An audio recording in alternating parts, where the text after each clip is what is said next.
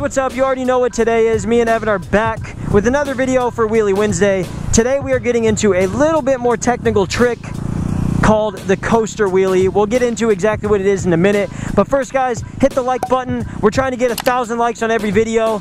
We're also going to throw me and Evan's Instagrams up here in the corner. Make sure you go and follow us, like some of our posts. Evan's got some cool stuff on his Instagram. And as usual, guys, make sure to subscribe. So we're gonna go ahead and get into the coaster wheelie, and we're gonna make it as straightforward and basic as possible for you guys wanting to learn. And here we go. Let's do it. All right, guys, so let's really quick explain what's going on in a coaster wheelie. All it is once again, we're rolling about 5 miles an hour on the Grom. We're gonna clutch in, give it gas, clutch out, and now we are in our normal wheelie. You can see Evan drop back, and it went quiet. He was literally doing a wheelie with his clutch pulled in. So that's where you get the name. He is literally just coasting on one wheel and using his brake to keep him balanced. No gas input at all. So all the other videos you guys have seen with us saying throttle control, brake control, throttle control is taken out of this one. It is all clutch pulled in. All it is using momentum to bring you forward and the brake to hold you there and keep you rolling with your clutch pulled in. It's definitely a weird thing to learn at first, but once you get them down, there are some cool tricks to do in coasters. And guys, as usual, if you have not watched the first videos or any of the other previous wheelie videos me and Evan have made, make sure to, at very minimum, go back to episode 1 and learn all the fundamentals and get down a solid sit-down wheelie or a staggered wheelie of some sort before you move on to coasters. It's a little bit more technical, a little more advanced. So click the iCard up top, go check out that video, and then come on back over here.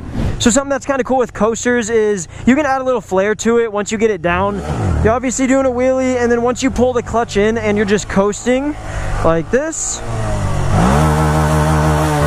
you can kind of rev it up while you're coasting. That's what's cool. You have the clutch pulled in, so you can just gas it like crazy.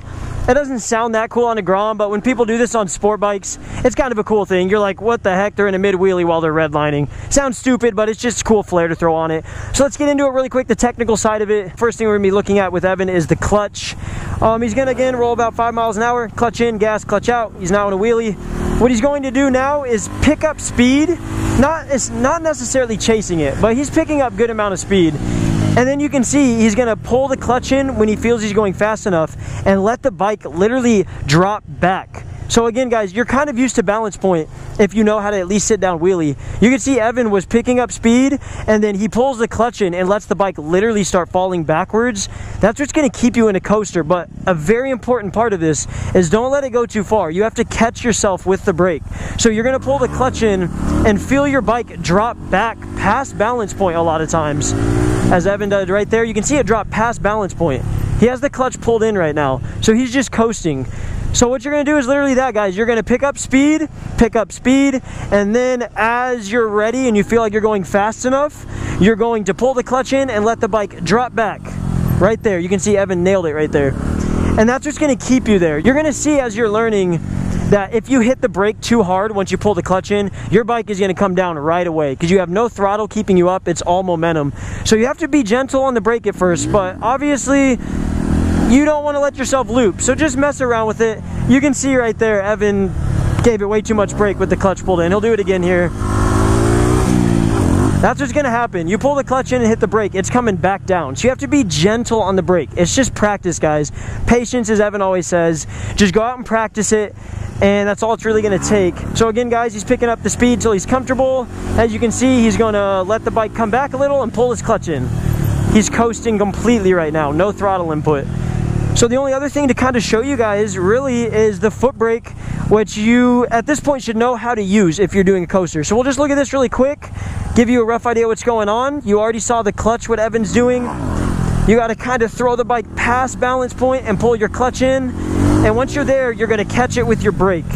You can see Evan's catching it with his foot brake to keep it from going too far. That's really it, guys. Coasters, I want to say they're basic, they're just very technical. You have to be gentle with your foot brake, you have to time it perfectly when to pull the clutch in, and you have to hold it right at the right spot. But all with practice, all with time, and of course patience, it's going to come together and make sense for you, and you'll be able to coast as far as you want. That's a solid coaster right there. And guys, a trick that kind of comes along with coasters, once you have coasters down, you can also start allowing yourself to drop farther back in your coaster and actually scrape your bar. You technically want to have a 12 bar for this trick. I've scraped my FZ-07 stock on the taillight, and people scrape stock bikes. It's just kind of dumb to rip your taillight apart. So if you have a 12 bar in the back of your bike like I do on my Grom, or like Evan does on his, you can go ahead and move on to this coaster variation if you like, which is literally this, guys. Everything me and Evan just explained, except as you're falling back, you're going to pull your clutch in and allow yourself to go even farther until your bar touches the ground, just like that. Sounds basic. It is pretty basic, but at first it's pretty scary. It's a scrape your 12 o'clock straight up. Again, if you have a 12 bar, super cool trick. A lot of people think it looks cool. It can surprise a lot of people.